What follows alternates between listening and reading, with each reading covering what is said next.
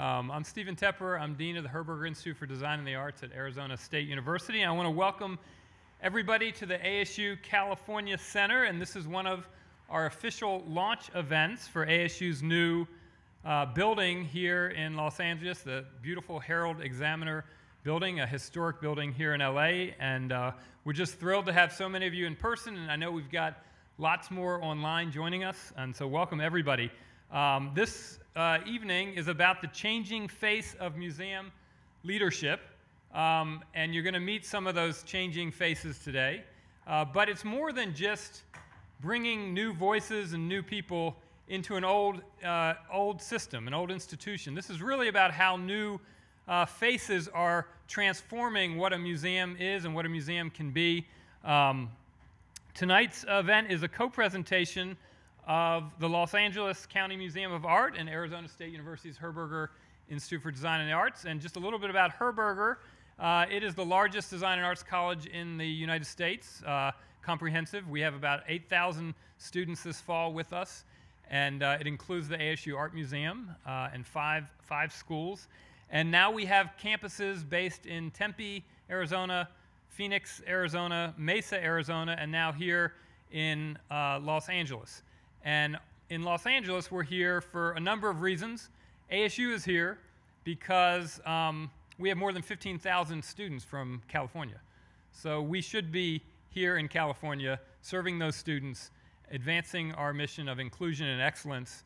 We're also here because this is the global creative capital of the world, and Arizona State University is in a state with the 5th largest city, Phoenix. And so we don't see geography and political borders as separating. We are part of a regional economy, and we are delighted to advance our mission here. Many of you know by 2030, California will not have seats for about 130,000 qualified college students. So that's another reason why Arizona State University is here in California. I'm going to have to keep my finger on my screen here.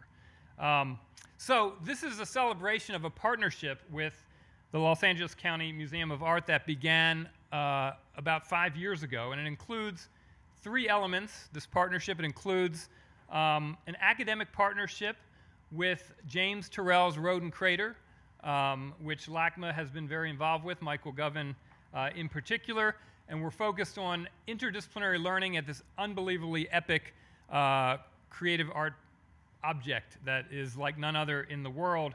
And we're building unbelievable learning around this vision from James Turrell. We're also doing collaborative exhibitions with the ASU Art Museum and commissions and sharing objects.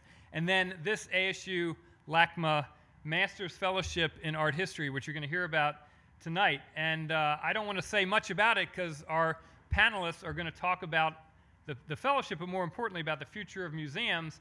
But basically, the conceit of this fellowship is that there is incredible talent that gets stuck in museum positions because people can't afford to leave their jobs in order to go get a graduate degree.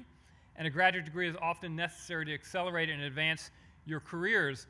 And so we designed this specifically for staff of color who are working in a museum and who can get a degree for free at Arizona State University in our School of Art, which is a highly ranked program, and by doing so, they can accelerate their impact, their leadership in the museum field.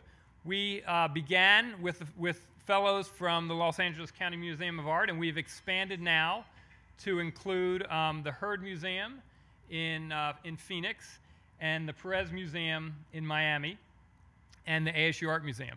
And so we've seen, since 2018, 4 cohorts of fellows based across these 4 museums. We've graduated 5 fellows, 3 of whom will be with us tonight, matriculated another 9, and we are expanding this program to include other museums across the country. The idea here, of course, is that we have great talent in our museums, and we need to invest in that talent and advance them so they can transform our museums of the future. And this program is proving to do that, and you're going to be inspired by what you hear tonight. We have invited as our moderator, Deborah Cullen-Morales of the Mellon Foundation.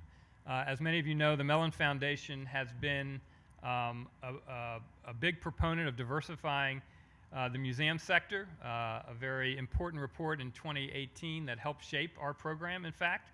And so Deborah Cullen-Morales has agreed to join us and moderate tonight's panel. And Deborah is program officer at the Mellon Foundation, but she's also served as executive director of the Bronx Museum of the Arts and director and chief curator at the Wallach Art Gallery at Columbia, director of curatorial programs at El Museo del Barrio, and just a distinguished career, a real expert on contemporary Latinx art, Caribbean, African-American art. And so we're delighted to have Deborah. But before I introduce Deborah, bring her up to the podium, I want to just make some acknowledgments. First, at LACMA, Michael Govan, who's going to be on our panel, CEO of and Wallace Annenberg, director of LACMA, truly been a great partner and friend over the last 5 years. When we think about the New American University as transforming and innovating education, I think Michael has done the same for how we imagine museums, and so there's a real sympathy between our mission and vision and LACMA's mission and vision. Zoe Carr, Deputy Director at LACMA, who's been with us from the beginning and been an amazing partner. And Elizabeth Gerber, Education Department at LACMA, who oversaw tonight's program. So Elizabeth, thank you for putting this together. And then at ASU, we have Forrest Solis, who is the director of our School of Art, which is a partner in this fellowship program.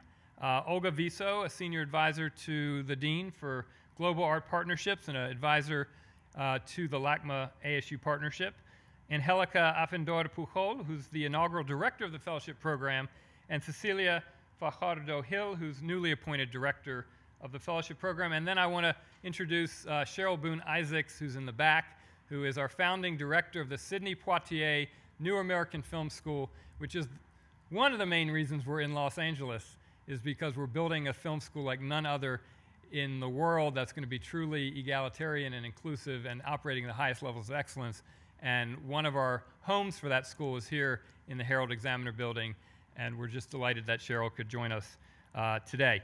And then finally, just to our partners, Franklin Sermons, director of the Perez Art Museum, who will also be joining us on the panel by Zoom, and David Roche, who's director of the Heard Museum.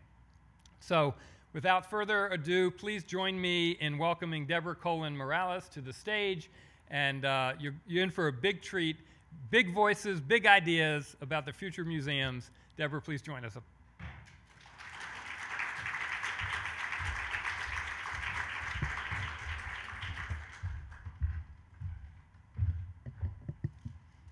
Good evening.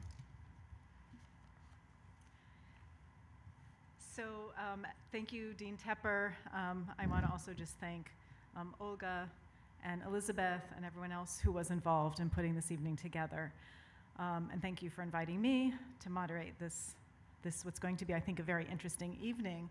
I'm going to do a brief introductory remarks to sort of set the stage for what we're going to talk about.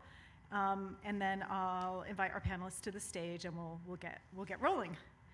So I'd like to get right into the heart of the conversation, and I'm going to reiterate a few things that Dean Tepper said.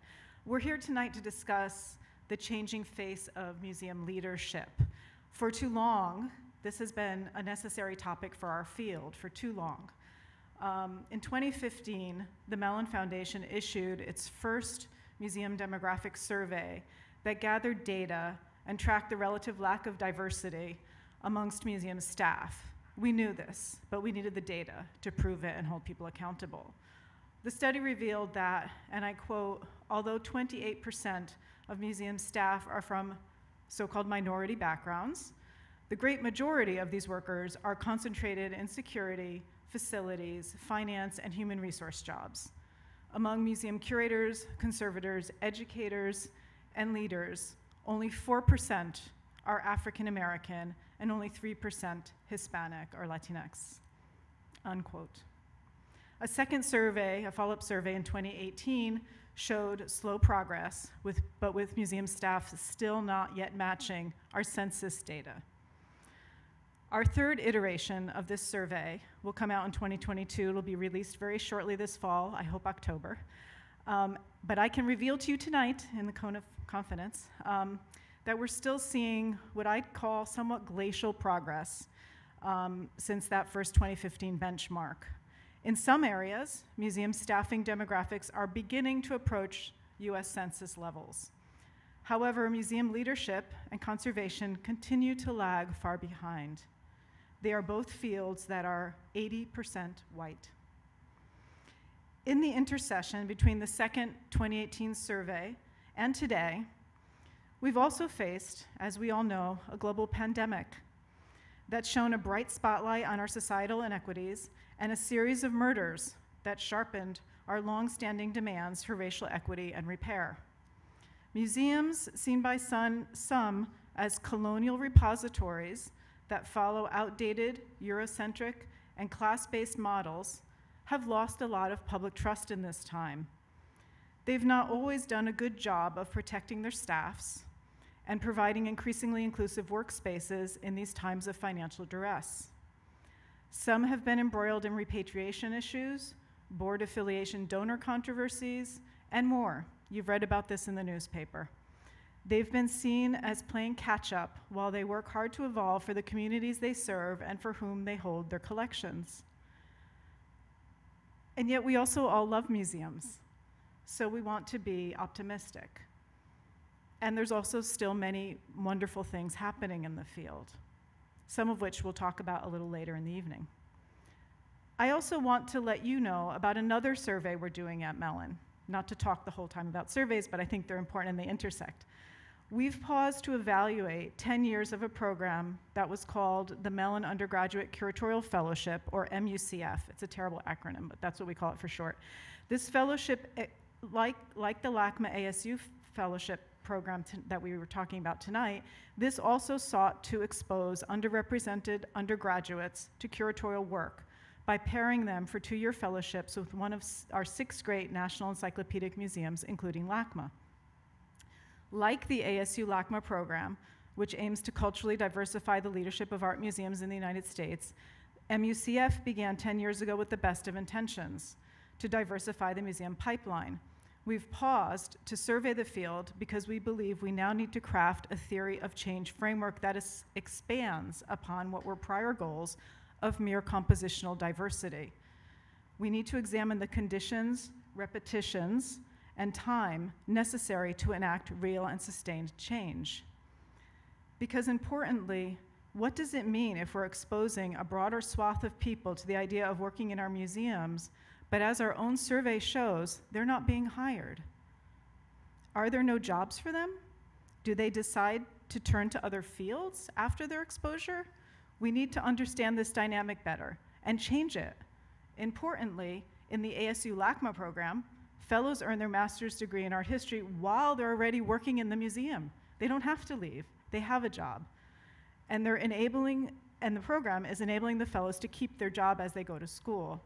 This disrupts also some of the systemic inequities that persist in higher education, a whole other topic that we could talk about tonight,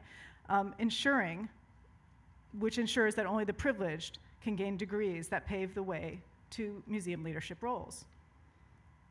That's all being changed by this program, so it's a wonderful program. I do believe that all this ferment in the moment that we're in is a moment of real opportunity for museums to become the vital and relevant centers they could and should be. So at this point, I'm going to ask my colleagues to please come join me on the stage, and we're going to get into a conversation. I have to take this one with me.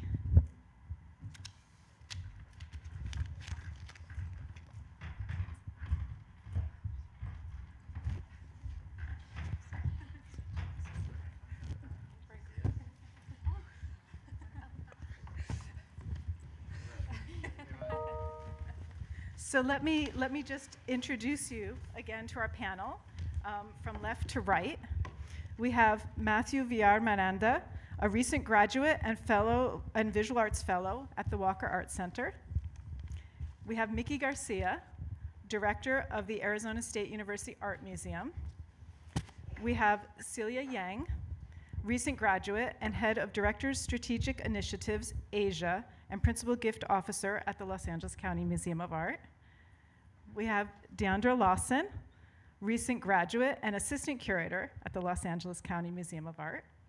And we have Michael Govan, CEO and Wallace Annenberg director at Los Angeles County Museum of Art, who was already thanked and introduced. And I want to note we have a panelist on Zoom. I don't know if we want to put Franklin on the screen to say hello.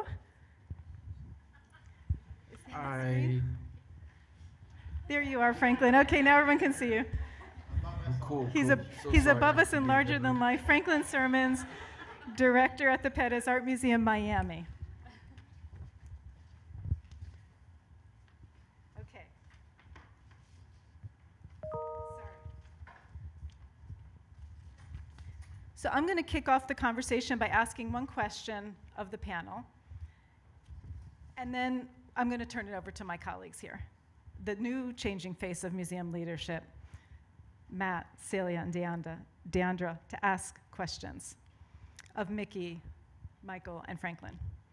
So my question, the first one, we'll note from a recent article that Amy Gilman, the director of the Chazen Art Museum, wrote in Hyperallergic.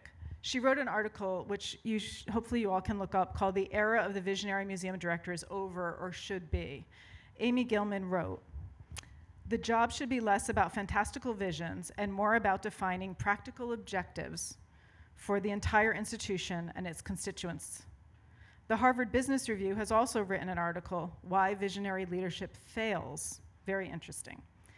I recently, in my role as a program officer at the Mellon, had a museum director confide in me, when will just stabilizing the museum and making it a good place to work be the new sexy? So I will start by asking Mickey, Michael, and Franklin, you all face tremendous daily challenges and yet are also called up to provide the vision and the inspiration. How have you all experienced this tension between the visionary and the practical in your own institutions?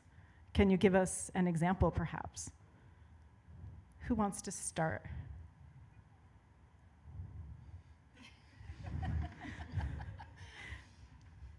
Michael, you look like you have something to say. You're looking at Franklin? I don't know. I guess I feel strongly that is the main job, right? You have to keep everybody taken care of and motivated to do hard work, because you can't do anything by yourself if you're a director. Like, there's nothing you can do, powerless, without the amazing team of people who are around. So a lot of it is, and this has been true in the last few years, is, just keeping people motivated that there is a future. I mean, keeping people employed during the pandemic was one of the highest goals that we had as a team. And I do always say that if we don't balance our budget, and so we have all these conversations, then there's not going to be any vision. I don't know what that word means in this context, but there's not going to be any opportunity to program in the way we want to program. And I think it's particularly important if you want to create very systemic change. Let's be honest, we have philanthropy as a big part of our business, and in a way, I always think in philanthropy, I'm in the trust business, and I have to create trust to have people give money to support our organization. And so that trust is based on things including balanced budget, people feeling well, but it's especially important if you want to, for example, tear down the old museum and build an entire new one in its place with a completely different methodology of curatorial practice. Don't try that unless you balance the budget. So I think there's a little bit of both in that always, and I know everybody coalesced at LACMA all around when the pandemic hit to say, let's most importantly keep everybody here. And it's also just strategic that if you do that, hopefully people are ready to work hard forward, it's good for the place too. That certainly is an excellent example of practical and visionary at the same time. The new museum building, yes. I'm not sure that I'm going to answer that question because it's so big, because that question around what an executive is supposed to know and is supposed to be something that like people are going to invest in and follow and all, you know, in great times, but also in times like COVID, and it's a lot. I mean, I personally have had executive coaching almost all throughout my career, and I've learned how to build a team that really can do the things that I can't do.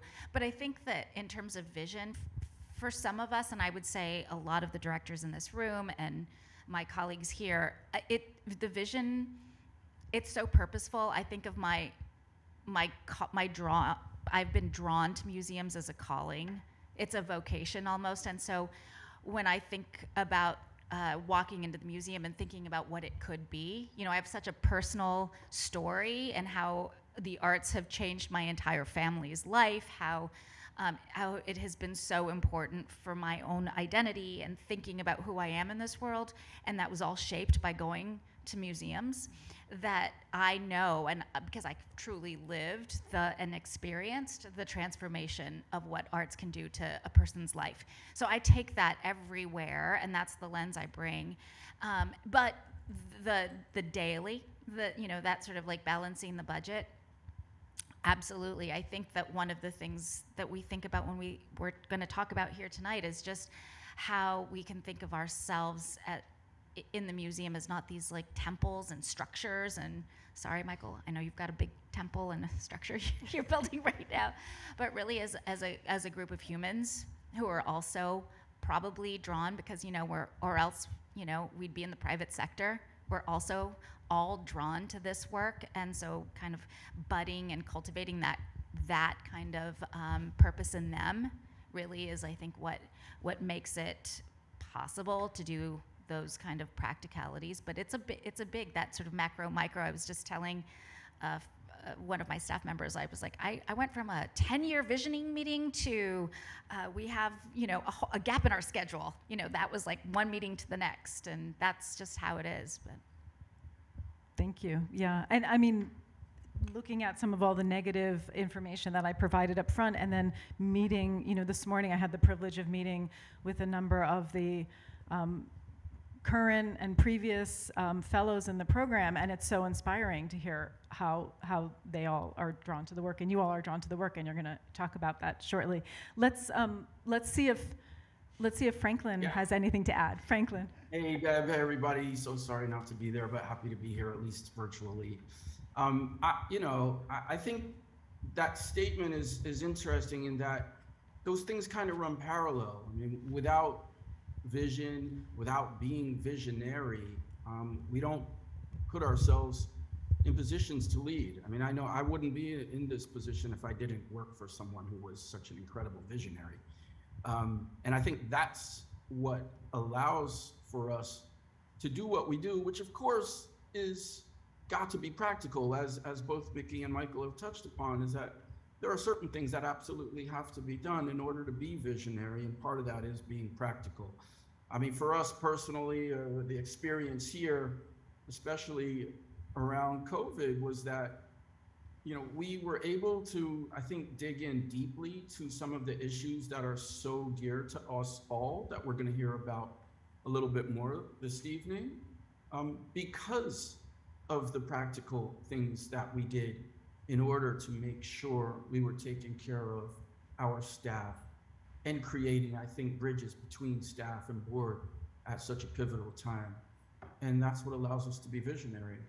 So I find the statement kind of, tricky. Well, thank you. It certainly is tricky, and yet you're all somehow managing to balance that between the practical, the daily, and the big ideas, for which we're grateful. Let's turn now to our colleagues and recent graduates of the ASU-LACMA Master's Fellowship in Art History. I'm going to start with Matthew, who will begin by asking our museum directors assembled here about their caring for their staff and their publics. Well, I wrote a really long question, so feel free to answer any part of it. But there was an article in 2019 published by Gretchen Jennings, Jim Cullen, and Janine Bryant et al. And they argue that a rigorous assessment and treatment of empathy applied across the institution, everywhere from its civic engagement to its institutional work culture and its performance measures, they can serve as a transforming force for museums. And as I find myself deeper and deeper in this world, I always keep another scholar really close to my heart, which is Amy Lonetree. And in her book, she writes that museums can, quote, cease to function as places for perpetuating colonizer-serving images and models by promoting, quote, healing, revitalization, and national building for indigenous peoples. So how have museums recognized this responsibility? I can start with Mickey, since we have worked really closely together at the ASU Art Museum, and Yes. we're on campus. So great to see you, Matt. We're going to celebrate Undoing Time, which we curated together this week at the Berkeley Art Museum. So excited. Yeah, that's a big question, and I think about it two ways. There's empathy for our staffs and the people who work in the museums, but then there's the empathy of the idea of an institution, like a museum institution being an empathetic organism or a civic structure. And you know, at the museum and in the work that we did in Undoing Time, we talked a lot about abolition, and we talked about people over property. And you know, I brought that into the museum in terms of a lens, like what if museums really designed themselves to put people over buildings and property and you know, that sort of thing, that all of the objects that we show or the artists that we champion are in the service of people's connections, people's stories, that's really the main thing that we do that's magical or compelling. And I think that, you know, when I think about a museum in that frame, in that lens, it leads me to think about a museum in right relationship to the communities that it sits in or it serves. And the way I think about a hospital or a school or you know, a courthouse, let's say, any kind of civic institution, it allows for people in and out. It's changed by the demographics. You know, the definition of a colonizer is that it goes into a space and that space gets transformed, but we remain largely not transformed.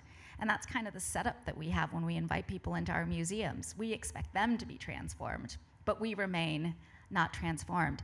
And so to think about what an empathetic lens might be like as a design principle, of course, the first part of the DNA of that would be how we treat our staff. I mean, me personally, Matt, it's really hard. I have a much smaller staff than Michael does or Franklin does, and how we care for a smaller staff is really different than the scale that Michael would have to think about. There's so many different kinds of museums too, but I definitely think that when we can think about ourselves as these institutions that are in right relationship with civic engagement, then everything starts to change.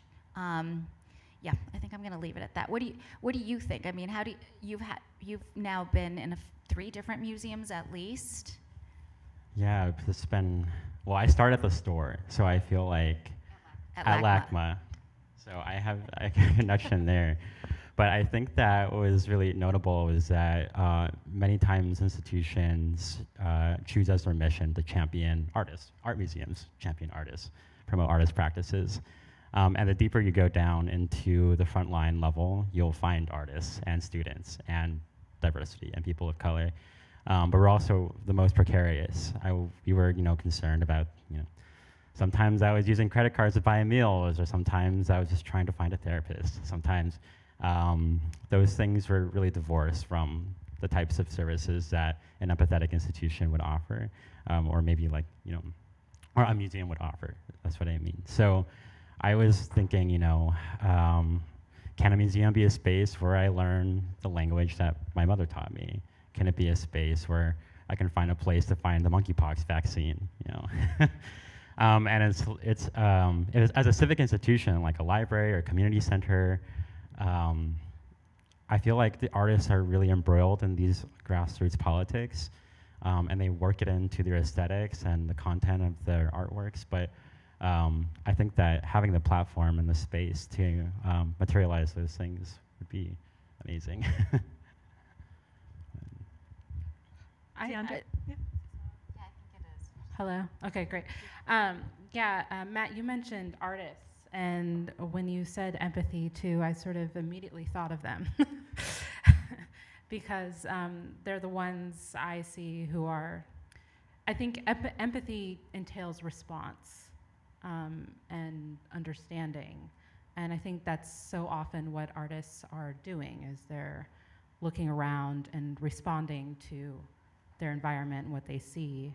And I think the more often that museums can be like artists, respond and use the platform that they have for sort of empathetic work.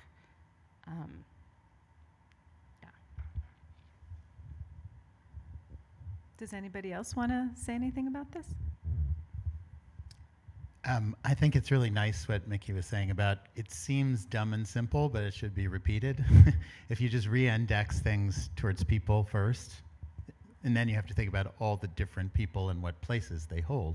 But just as a way to think about it, that's just, museums don't always do that, right? So that's just a nice way to put it, and it seems like a nice system of thought to do that.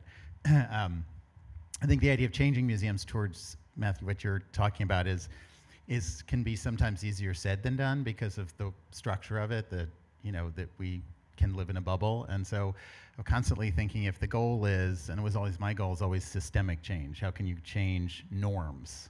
Like sometimes it's more fun to work in a small museum, which I did, and everybody has the same reading list and you're all on the same page about everything, but you don't have the reach to change norms. And so I'm always thinking about strategies to change norms and to change thinking. And it's really interesting that that you've all been and know the plaza at LACMA is sort of like open. You can walk your dog up to the ticket booth, and that wasn't the plan actually originally. But there's this idea that if you have to hold a door and open it, that's a decision, that's a big decision, and the museum has a barrier. And so I think there's a lot of things, even in terms of environment, to change, to blur the line. And I always wanted it to be like LA's living room, just blur the line. Everybody can walk there, they can be there for free, they can sit down, they can talk to each other. So hopefully that. And then it's a lot of work to get the museum to think about working outside its, safe space. So a lot of things we will do may be maybe not as successful in terms of numbers of people, but they might be in terms of thought process, like Charles White Elementary School, which is the only elementary school with a professional art gallery in it. John just worked on shows there. But the idea of getting the museum to think about that, and for example, even having to negotiate with the content with the school, and you don't make all the decisions, that itself is a learning experience that hopefully should create more empathy in your practice. And then thinking about then we can take that to exist and have our programs as we do in other neighborhoods and other places with different thinking. I think Diana Magaloni is in our audience, so there you are.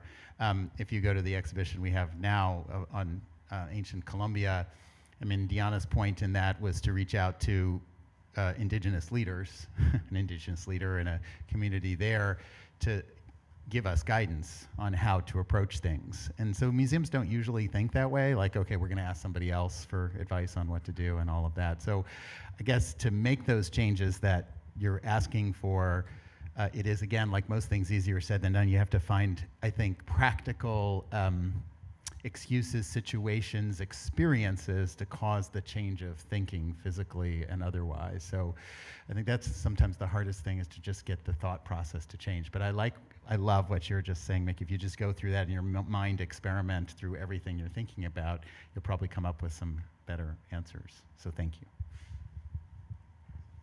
Yeah, it's a fantastic exhibition. I just want to point out A Portable Universe. I think it's only up for a couple more weeks, so please see it. I hear a lot of people say co-designed, but this really is. So it's not just the term. It's actually really co-designed, yeah, co-prepared. So. Franklin, did you want to jump in? I just want to be conscious because you're on Zoom and make sure to include you in this conversation. No, thank you. I mean, I think we're all, trying to get to this point where it's a decision between what can we do in terms of societal response and civic response. I think Mickey hit it on the head, and again, I think about that relationship to COVID, because these are things that we were talking about prior to that, but needed to really get motivated behind and have an initiative that was not supported prior to COVID. I know for us, one of the things that we missed the most about that period was not being able to use art in the service of people. This idea that we have a program called in the neighborhood, Pam in the neighborhood, and obviously not being able to have that kind of hands-on experience took us away from some of these inclinations towards empathy that we've had to work really hard to return to right now. So just trying to make that an integral part of what the museum can be as a civic entity. Thank you. Let's turn. Oh, Celia, sorry, did you want to say something? Oh no, I was just want to say that I think museums have been a space of empathy for the hardships that have been happening in the last few years. A lot of artists have put together works about healing, and that is a big part of civic engagement and bringing the community together to heal together and to have an open and safe space to talk about what has been challenging. And I think museums can further do that, of course, but shows, exhibitions, public programming, those are the spaces in which we can all heal together and be empathetic of the challenges that we face together. Thank you. Well, let's turn now to Deandra. I know she's been thinking about new models for our institutions. Thank you. I think empathy is actually a nice segue for my question, which has to do with collaboration. ASU and LACMA partnered to create these amazing fellowships and opportunities. And as I look across curatorial practice, it seems to me that collaboration has become a really urgent methodology and philosophy to sort of challenge traditional infrastructures and even the narrative of art history. So I'll start with Michael, but certainly open to all. How do we adopt collaboration as a methodology to sort of to transform the 21st century art museum? Well, you know a little bit because we often talk about this at LACMA, but one of my themes is like how many holes can we poke in the surface, how much more permeable can we make that membrane, and then again it's down to the pragmatics of how you really do that.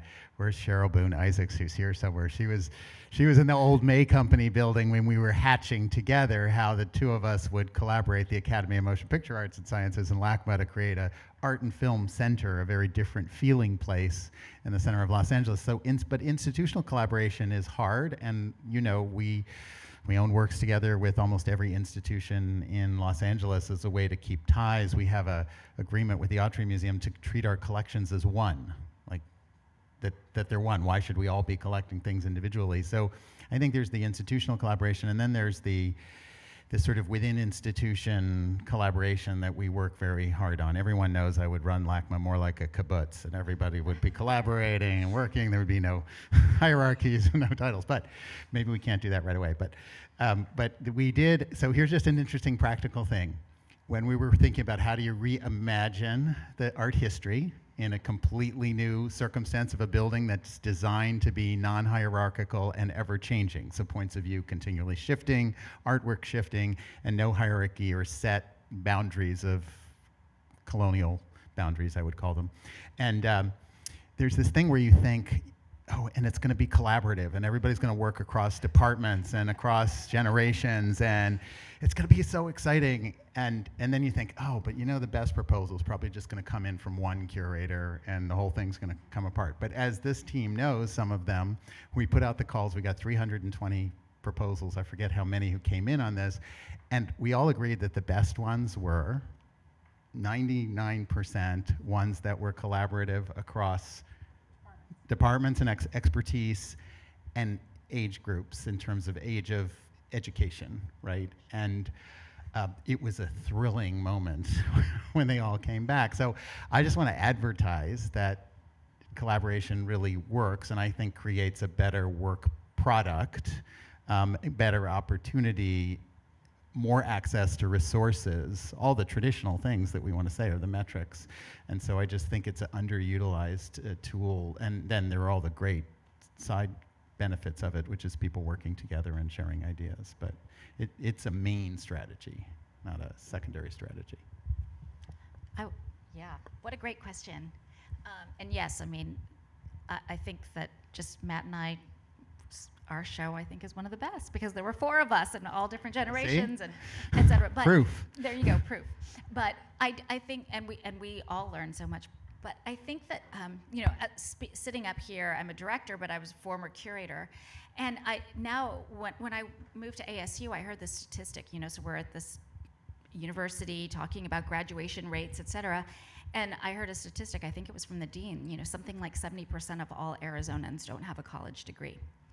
And I looked around my staff, and all of my staff has a college degree, every single one of them. Already, like, I could collaborate with my staff, and we are maybe not speaking on behalf of the Arizonans, this is the state university whose collection we steward on behalf of the people of Arizona. So to me, you know, what I take really seriously, this idea of collaboration with people who have different forms of expertise, particularly in the curatorial realm, because, you know, as I observe educational programs or curatorial programs, and they all strive to be really collaborative, but really the internal mechanics and process in most curatorial meetings for what gets put on an exhibition schedule happens internally with internal staff members who most of us are privileged. We live in urban cities. A lot of us are able-bodied. You know, we all have higher education. We're speaking all in a cul-de-sac of information, which is all expert information, but not all the information. And in that regard, I think, of course, of course we have people not applying to our programs, or of course large percentages of audiences to museums are white, because we don't really validate in the decision making at the very top these different forms of expertise. And we do become gatekeepers in that regard, because we're not seeing that. With our curators, every single curator has to work with a community of practice. These are communities of experts. They also, now we have been working through a series of retreats to kind of break open the curatorial decision-making process, so that they have to propose exhibitions to a community of advisors and staff, and then get vetted, and then it goes to curatorial for being put on the schedule. So there are all these kinds of models that we're trying to break open in terms of, like, what does it really mean to collaborate with people, not just bring our resources to bear on a place, which I've done so often, but really and not to extract either from a place, which museums often can do, but to really be in this relationship that is truly collaborative, where we're recognizing different forms of understanding of creativity, creative expression. So I think that's what we're doing at the museum. Fantastic. Franklin, would you like to chime in on collaboration? Yeah, I would just add from here. I mean, I think it's an interesting vantage point that we're working from, in that, you know, we are the larger institution within Miami dedicated to the arts, and I think what we've discussed a lot and still are trying to implement at greater scale is our ability to partner with other nonprofits and other smaller organizations that don't have the same presentational platform that we have, and to co-present film or dance or music or art in ways in which it's about bringing together separate entities. It also is a way of bringing other people into the museum space, obviously that might not already have that kind of link. So I'm really trying to stress this idea of collaboration right now as a means of not only extending the reach of the museum, but providing a platform for valuable institutions that don't have the presence that we have in the community. So I think it goes so much towards, from an artistic point of view, and working with artists and working with curators, but trying to put ourselves a little bit outside of that frame and working with organizations that do some of the things that, as empathic institutions, we might consider to be valuable. Thank you. Would anyone else like to add anything to this conversation, or we'll move to the next question? No? Okay. So we have a question from Celia. We're moving from taking care of our staffs to collaborations in the institution, amongst institutions. Now we have to get to the really important part of the matter about boards and fundraising, right? So Celia, would you like to ask your question? Sure. So according to AAMD and Board Source, 80% of nonprofit boards are white, and 25% of boards are 100% white. Additionally, we know that nonprofits and museums in general have a tough time attracting new donors and tend to fall back on tried and true fundraising methods, often relying on exclusivity. This leads to a very undiversified donor base. So 2 questions. How are you diversifying board leadership, and how do you see fundraising models change to incorporate inclusivity? So Franklin, I'm gonna throw it to you first. Thanks. Yeah, good to see you. I think it's worth saying here within the context of this discussion that we began as a museum, as the Center for Fine Arts in the early 80s in Miami, right? So literally 2 years after the Mariel boat lift, which has, in addition to things like Operation Peter Pan in 1962, really drastically changed the demographics of this place. So we kind of came out of that environment, and then in the mid-90s became a collecting institution with a somewhat muted but stated commitment to reflecting the increased diversity of Miami at that time. And what we have sought to do in the last 5 years is really just lean into that as mission and vision, and that has meant keeping a eye on the diversity of the board as much as it relates to the diversity of the staff, setting goals to be reflective of the actual city and county of Miami. And we use those on an annual or regular basis as a means of measuring our effectiveness in those goals. And I think, like so many things, I still feel like this context, and maybe it's because I'm on Zoom, but the context of coming out of the last couple of years of COVID, but also of the kind of renewed emphasis upon civil rights, upon human rights, a lot of it spurred forward by the work of BLM, has been that everybody has had a chance to really renew the focus on these very important things. I think that goes hand in hand with diversifying the board. It is also part of making it a reflection of staff and making it a reflection of community. What it has also allowed us to do is to see the different ways in which people participate in philanthropy. And I think that kind of diversity of experience is what opens us up to new streams of funding and to thinking about fundraising in many different ways. Appreciate that, Celia. Nikki, Well, Mike? You're I looking at can me. sit from a privileged perch because I don't have a board. I have an Lucky. amazing advisory board and an incredible boss. So I can talk about this more from an observation than actually every day in practice. I mean, I think, but the notion of diversity of the board I just always wince because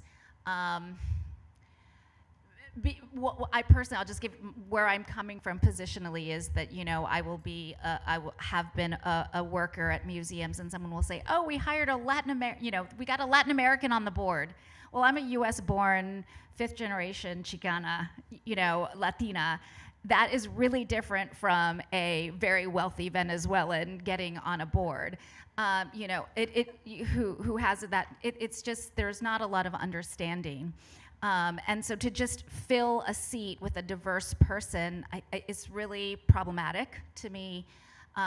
What I'd like to see is the board reflective of the community it serves.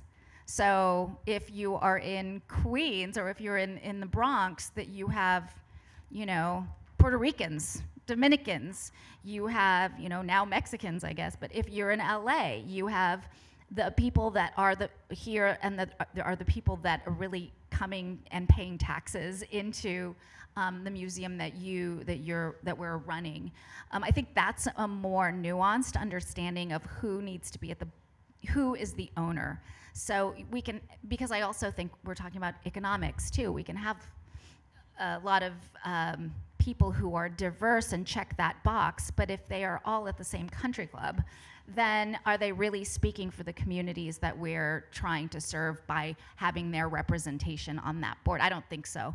So it really has to be more nuanced than that. And so I often am just like, diversity on boards, that's the wrong question in a lot of ways. I'm sorry, because it's really about, do your boards represent the zip codes, the people, the migration histories, the economic histories, the diasporas, as Frank was saying, of the people in your region? Those are, I think, better questions. But I think that when it comes to transformation of philanthropy, it's a both and. We need boards, we need people who have resources, we need philanthropy, and as an ASU, I mean, we're sitting at a place that was just voted number 8. I'm gonna get a bonus this year. I'm just kidding. That was not 8 years in a row is voted the most innovative institution in the country because it's a both and situation at ASU. Of course, we rely on funding streams that are traditional, but we also scale and we also do online education. We have 100,000 learners. We changed our charter to be more inclusive. And those are the kinds of things that attract more investors. And I guess this is around crowdfunding, but I do think that sometimes boards are really risk averse because they own the institution and directors serve at the pleasure of the board. And those kind of dynamics make for a really risk averse kind of situation that keeps us in the same kind of classical funding models. So collaboration, I think, piloting, funding, for those pilots. I think those are all the things that are going to get us through. But the more people we have invested, the more I think financially sustainable museums can be. It's just a real risk to walk away, I think. What do you think, Celia? No, definitely. I was going to ask, what does Celia think? Yeah, what does Celia think? She's the one tasked with working together with a lot of us to go down that path. I mean, it's a hard thing too, because I mean, we talk about this a lot because, you know, we've transformed our nonprofits into relying so deeply for the salaries that are going to care for our staffs on private philanthropy. I mean, just to put the stress level in perspective, I think I figured out one day that it's like I have to raise $1.7 million a week, like from the day you start, and it's terrifying sometimes because otherwise, you know, everybody needs to work, and it's a lot of people to take care of. So you have this stress of the fundraising, and then of course we do need to reflect the communities. I mean, it's a little different in a giant international museum because obviously we have artworks and artists that are part of our constituencies that come from around the globe, and to have global representation is also part of our mission, so we're working on that. But it is a complicated thing, especially, I mean, the good news in part is that in a lot of American institutions, we've pushed a lot of the decision making to the staffs and executive leaders. And so hopefully, I remember once in a panel, somebody said, well, we really have to wait until the board, you know, this whole diversity question and everything else, so we really have to wait for the board and for them to get their act together and then guide us. I was like, no, you don't. You just do what you're going to do. and they'll come along. And I am a little bit of advocate of the reverse transformation. If the programs are super diverse, if the staff can be much more that, you really don't have any choice, because who else would be interested in your program unless they share the same values. But actually, I think it is, I'm sorry to do this, but to throw it back on Celia, she's been literally on the front lines of these questions, talking with individuals, as I have, about all these questions, and trying to get people sometimes who don't even want to be involved in the museum, because what do they need a museum for? I mean, there was a famous quotation some point ago about these big institutions that purport to be general institutions versus specialized institutions like the Studio Museum or Museo del Barrio, and somebody said, well, they are for specialized, they're just like big museums for white people. And they are specialized in that sense because they have such a problematic history on that level. But I think that's why a lot of people shy away from them, right? Like as stewards. And so we have to make ourselves worthy of those stewards, and we have to make people interested in investing in that concept at the same time. It's not just, you said it again perfectly, as you always do, but it's not, it's both, right? And Celia, I think you should say a little about being on the front lines of this process of trying to do both, right? Yeah, I mean, Mickey, definitely agree with your point about the board reflecting the community, and often that really is not the case. Los Angeles is made up of a melting pot of different cultures, and I have to say, like, a lot of the boards on the museums in Los Angeles are not diverse and don't reflect the community that they serve. And I think a part of it is about trust building, of course, with the community itself. And you brought up a really good point about grassroots support. And a lot of museums shy away from that because it's hard work. You know, it's slightly easier to raise a lot more money from one person than it is to raise pennies from a huge collective. But I don't want to bring it to politics. Bernie Sanders did it, you know, like he is a perfect example. I think it's about being confident and trying new things, as you said, not being risk averse. And that's hard because there are mouths to feed, like you said, Michael. So I think a part of it is trust building, but a part of it also is about not being afraid to go into different communities. You know, a lot of development officers, they tend to stay within the same country club and, you know, solicit within the same communities. And it's about providing that outreach and that confidence to go out there, and also hiring diverse development officers, you know, who represent those communities that you want to target. Because I have to say, meeting a lot of my colleagues, a lot of them are white. And so, of course, there's going to be a lot of white donors because they understand that language and, you know, those behaviors. So I think it's building out and also building within will really help bring new voices to the table. Yeah, I think, and there's a belief, I mean, I deeply believe that the most diverse board in all levels, not just community as well, will be the highest performing, even in fundraising. But that is systemic change. Like, we're talking serious systemic change, and you don't start always, I mean, we are trying to diversify our board and do some of that, but you have to work at different levels. I mean, we're trying to work, like, let's get exhibition donors who are giving 1,000, 2,000, 5,000. Let's have more names involved. Let's see if we can do that. So it's a multi-tiered thing, and I think it does sort of define systemic change, given that all this energy has been built up for almost the opposite in recent years. But it will perform better. I think we have an exhibition, right? And the curator's sitting in the room, and we're doing multi-level marketing for it. We're actually asking people to host different, you know, different like events for the exhibition, and then they host other events and that sort of thing. It's a lot different approach, and it's a lot more work. But we have to seed it, I guess, is take a percentage of our day for those kinds of long-term systemic changes.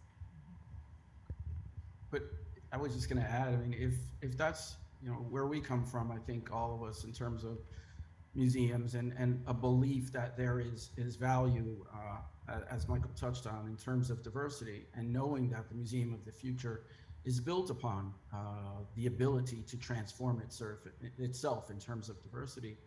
And it is simply good business for us to further that change. It kind of reminds me of these interesting conversations about ESG not being a good way of being an investor. And if you think of the future of the planet and many other things, that it would only seem to serve us as a barometer of how to be a successful investor in that sense in the future. And of course, I speak from a state in which ESG is being tested to the point of we don't believe in it, right? So we don't think that that is good business because it means that you're taking into account people rather than property, to go back to Mickey's point. So I think we are in this incredibly good position where we can further those kind of ideals. It is. It's a lot of trust building, though, to go back to that theme, and so, and it goes even back to the first question about practical things. If you can't, I mean, we often can note that a more diverse program does actually, and we have the numbers to prove it, bring a lot more people, and therefore, hopefully, more revenues and support. And so, people who are you build trust to people who want to support that and make it clear that that's the goal and it will be the most successful. And just like investing, I think that could be the most successful too, because it's the zeitgeist of the future, and we just need to get there faster. Deandra, I just want Deandra, I wanted to ask you, but Deandra, go first, and then Matthew. I just wanted to add too, sort of back to this idea of, you know, I've asked myself too, like, what are the sort of alternative fundraising strategies for the future? Can we consistently rely on individual support? And Mickey, I think you again said it right. It's the both and situation, and the more that we can collaborate, I think the more that museums can leverage their resources to make major acquisitions possible or major shows possible, whether that be financial resources or space or whatnot. Potentially, the less we have to rely on fundraising strategies that are sort of, as you put, Celia, sort of the pennies from from the masses, or, you know, these individual contributions, but like big gifts or big partnerships that make really substantive change. Thanks. I was just going to add that starting in museums, I always had no idea what my relationship to the board was.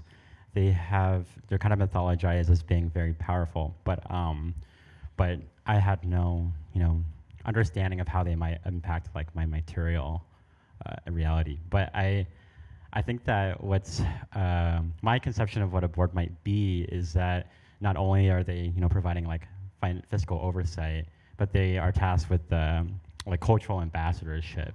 And if they're an cultural ambassador, then they should reflect, people that I put my trust in, people who are fighting for the services that, our communities might need. So I think that if I was starting in a museum as an artist or a writer, it would be amazing to imagine what it would look like if, a board member does a studio visit within its staff, rather than an artist that they're soliciting. Or that they're partnering with an institution that has made a huge amount of change within my community, but there's someone who is on the board that reflects that. So I just wanted to add that. That's great. So to Deandra's point, I just want to add that that's actually the $64 million question from my perspective. Is there a new model to be made for creating the budget for the museum? So I think your generation is going to be the one to solve that. That's kind of the point of the ASU program and all these programs that we're invested in, right? As Mellon and museums and trying to do this, because, one of the things that's important about this ASU program, I just want to say, is that to get to those positions where you're making the decisions on how to implement that or maybe take the risks that we take, there's a lot of things that have to happen, because you do have to have a degree actually to be in the position of power to make those decisions. It's also, there's something about having enough experience and starting young enough to be able to do that. And that's where just to say this ASU program is like, sometimes people have to leave the museum world to go get their degree, or the opposite, they postpone working. And so part of that is to get the next generation into those positions to try all those things. And so that goes back to this fundamental thing. If we don't actually develop a lot of means to create pathways to the new leadership and to those things, we will never get there. So I think it comes down to like the practical thing again, is how do we get people in those positions to get that done?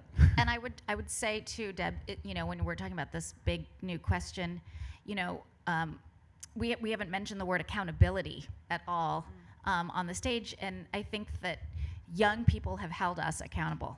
It's this generation, your generation, that has been the generation to jump on social media or unite or union, whatever it is. They're collectively working to make demands of museums that my generation didn't do as much. And I think that when we think about boards, we think about the financial accountability that we have to the IRS, to maintaining budgets. But it's still, in my observation, when when I'm sitting in a room full of museum directors or curators, and they'll say like, oh, we showed this Black artist. Shouldn't I have a gold star for that? Oh, we showed this, or we did this program, as though everyone is supposed to sort of applaud them for being such good EDIers, And I would love to see as much fiscal responsibility, accountability that boards have, that we would have that accountability to boards and museums for representation, for empathy, for all these other things, and that it wasn't just like a do-gooder, like, oh, we're so good, and also, we're also working in isolation. So what you're doing, what Franklin is doing, we're all these silos. But these are the questions is when we're thinking about who is holding us accountable, it's not our generation and our colleagues. Right. And I think what you're getting at is that diversity is not enough. The board has to be interested in our survival, as a community, that we're bound within it.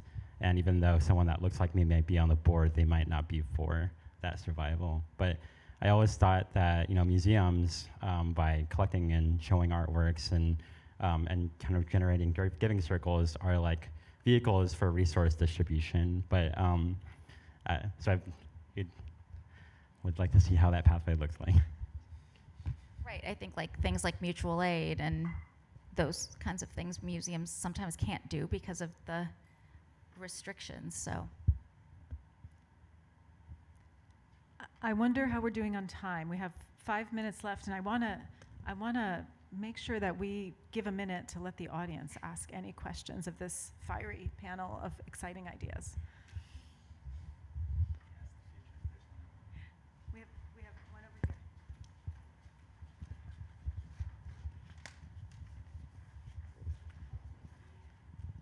Hello, can you hear me? Okay. So just to follow up on the last question about board members, why does one need to be on the board to influence the decisions within a museum? The purchases and how the money is spent, and can you maybe extract the power to some degree or disentangle it from the money? Just to clarify, I think that's not board decision-making about museums is not the board's role. That's why we have executives and are training the future. It's this oversight, but it sets a critical tone, I think, being representative of the museum to create trust in many communities is clear. Obviously, hiring the right leadership is the #1 job that the board has, and so you have to ask that question. If they don't share the values and have the complex life experiences and there isn't enough diversity of life experience, not just everything else, how would you select the next leader, since we're talking about the next generation of leadership? So I think there's an important role, but again, this thing is, it's up to us, and this group we do have the power. Like I always say this to my staff, we can make the museum anything we want. We have to pay for it, but we can make it whatever we want, and I think that's an empowering idea that we all have to make it what we want. And I think, I look at it totally optimistically. We can make it whatever we want, as long as we can, make that work. And that's why the collective, the collaborative, the buy-in, and I think the board has to sort of be reflective of that. And so I think what you don't want is the opposite disjunction too, which is you have a board thinking one way, and then you got the whole staff thinking another way. That's not good either. So it's about finding that beautiful echo, so there's a holism to it, if that makes sense. But the power's with us, and I think that's why the responsibility's with us who work at museums to execute. Yeah, the board is technically to give fiscal and governance oversight and make sure the institution's adhering to its mission. And a good board does that. Some boards don't, and they boards get more down overstep into the their details, but that's another conversation too. Yes. There's a question here.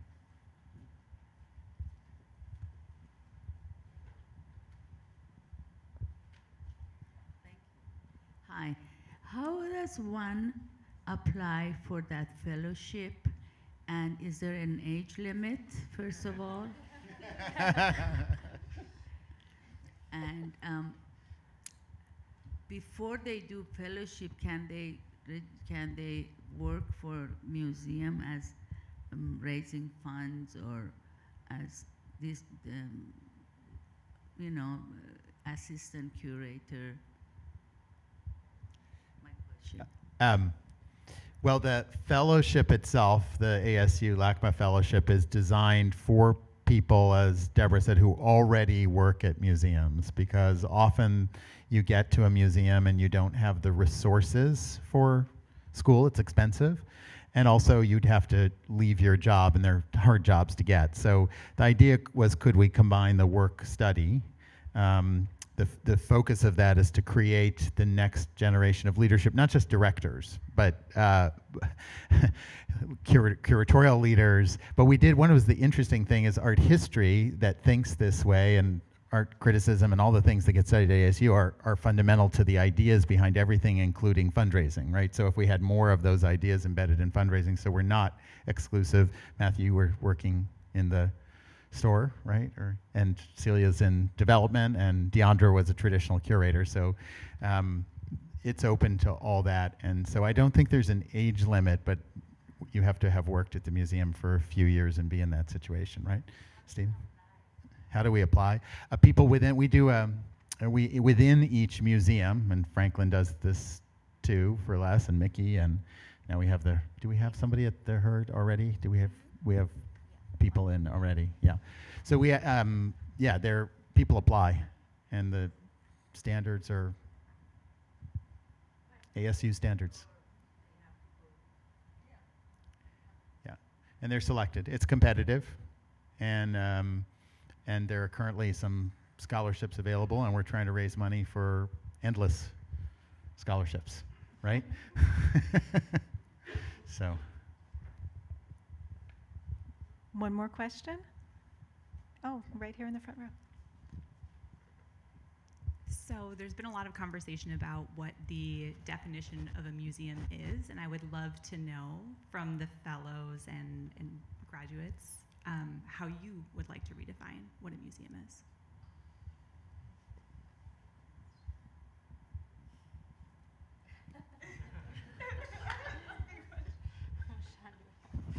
We're all taking notes. I mean, it's hard because museums are a place of observation, collecting, indexing, control. I feel like it's really, art museums can do something more expansive, and I think that I'm leaning into that expansion. So where do I find community? Maybe in a food court, in a gay bar. Can the museum can City Barnett's like Eagle Creek Saloon be transformed the museum into a vital space where we're honoring all the people who have opened up and closed bars around the city? Can we hire DJs who, have gone on to become historical artists but have no archival memory, and we're forgetting them? So they're places of mourning and remembrance, and I think that museums can lean on this idea of being a civic space, but the civility needs to come from the periphery, from places where you find pleasure, joy, desire. To add on to Matt's idea that a museum should be a civic space, I think it really just depends on the community in which the museum lives within that type of ecosystem, right? So just being really responsive to the needs of the audiences that it's serving and understanding its audiences and continuing that and being stewards of the cultures that it touches. And so that is a different definition for every single museum in a different community. So I can't say what a museum is definitively, but in principle, that's what my vision of a museum is. And then just suturing ideas together. I suppose the model of most encyclopedic museums specifically derives from the 17th century Kunstkammer cabinet closet, looted objects from around the world. And any way that we can push against that, we need to. And in this sense, then I think museums have the potential to be sites for not only experimentation and risk taking, but also resistance, statement making, important arenas, safe arenas, to make the kinds of statements that change culture and affect who we are and how we think about ourselves. I think that's a great final word to close on. Please join me in thanking the panel tonight.